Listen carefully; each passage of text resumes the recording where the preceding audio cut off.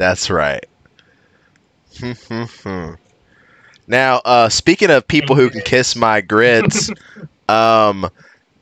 this fucking Portland mayor who has the fucking gall to authorize 50 days of tear gassing his citizens and then being like, I can't believe I got hit with tear gas. Oh boy. Typical neoliberal scumbag.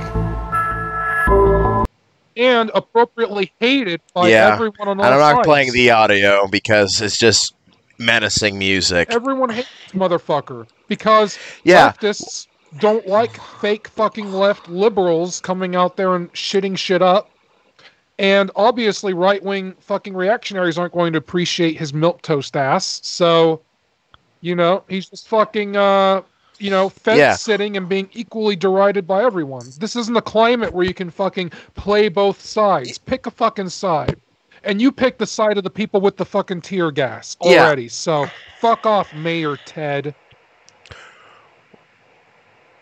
Well, considering he's also the commissioner of the police, it's no real fucking surprise that, you know, he's more concerned about his thin blue line. This quote, though, this obviously we have a long way to go. Everyone here has a job to do, all of us. Yeah, no shit, you think? These fuckwads say about shit like recycling and global warming, too. Oregon liberals. Worthless. Platitudes and aesthetics. Nothing of substance. And fucking like puritanical purification rituals like recycling. Which I do. Yeah, stuff that it makes you feel good. Yeah, don't get me wrong, recycle, but it doesn't actually fucking mean anything. Plastics, though, too, is the thing. That's the thing that really gets it, because like you got to do it right. Just throw in your. Speaking of, quick mention. Speaking of. But yeah, we've yet to have definitive evidence one way or the other. What we do have evidence, though, is Portland having a shitload of federal agents abducting citizens. Soon coming to a metropolitan area near you. Everyone's just they're scary stick-armed college students that I call pussies all the time, lighting fires in the streets. There was black people. They're rioting.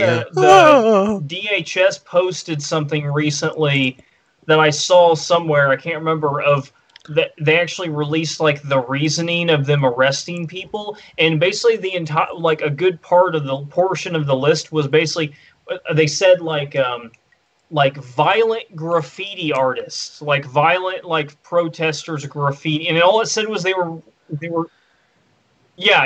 violent graffiti. That's what I was.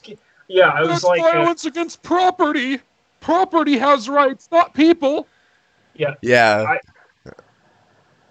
I'm gonna name a punk band Violent Graffiti. That's a quality name right there.